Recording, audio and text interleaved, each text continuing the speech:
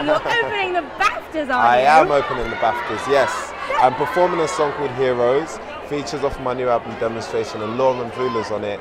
And when I made it as well, you know, I kind of had like a James Bond theme in mind, and I was like, they're never going to ask me to make one, so let me make my own one. And then this opportunity came out of that. So I'm really happy, I'm over the moon. I'm very nervous as well because it's not what I'm used to, but it's going to be phenomenal. It's going to be great. Now, if you could have been in one of the films this year because you absolutely loved it, which one would it be?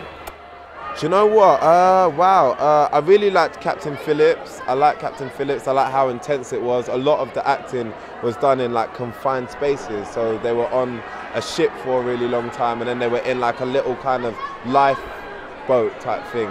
And for that, it was very incredible. So I would have probably not minded being one of the pirates on the ship. Oh, I like that. Yeah, now, there are tons of amazing, talented people here tonight.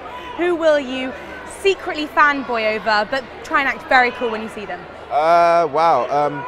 Well, you know, I'm really proud of Steve McQueen, and I'm really proud of Chiwetel Ejiofor for 12 Years a Slave. You know, I think it's a very brilliant film, and it's an important film of our time. So I definitely will be a little bit like, but I will be inside, you know. But again, Oprah Winfrey apparently is coming. And if she comes, then it's all over. I'm going to be on the phone to my mum. I'm going to be like, Mum, speak to her. Say hello to Oprah. I'm going to try anyway. I love that. Well, enjoy tonight. You look fabulous. All right, thank you. Enjoy. Congratulations. Cheers.